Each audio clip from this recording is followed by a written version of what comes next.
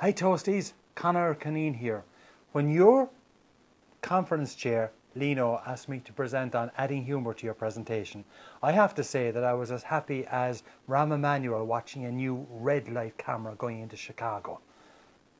For the safety of the children, of course.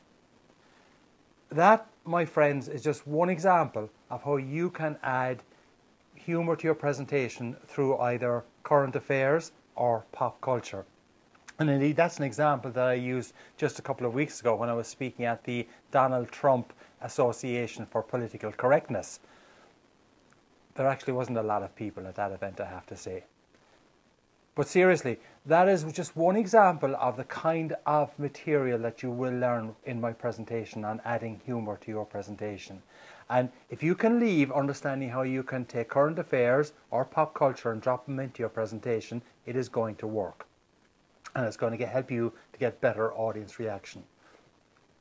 The great Mark Twain said, "Against the assault of laughter, nothing can stand." And if you can bring some humour into your presentation, if you can get your audience laughing or grinning from time to time, you're going to connect better with your audience and you're going to be able to get your message resonating better with your audience as well. As I said, that's one example of what we will cover. Another example of what we will cover, and I'll illustrate this by first asking a question. I'm looking for a word that has 5 letters that you do when I say something funny. No, it is not wince, is what I'm looking for. The word I'm looking for is laugh. L-A-U-G-H. And I will provide you with an acronym that spells laugh that will provide you with 5 really good tips to help you craft humorous material for your presentation. So those are just 5 and 1/6 of the 10 things that I've promised Lino I will present on.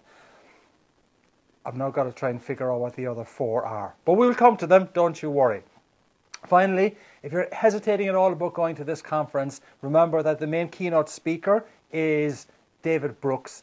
And David Brooks comes from a state that is famous for great orators. People like George W. Bush, Rick Parry, and there's a third one, I think. But anyway, irrespective of that, David Brooks has been on the circuit for 26 years. Not because he was world champion in 1990. He keeps getting asked back and providing good presentations because the man always provides good content.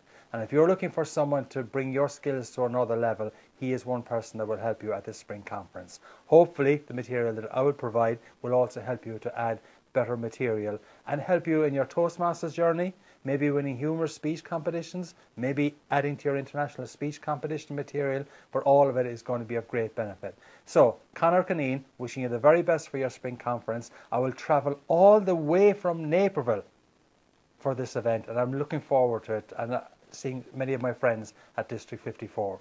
Take care, my friends, and we'll see you soon. Rock and roll. Bye.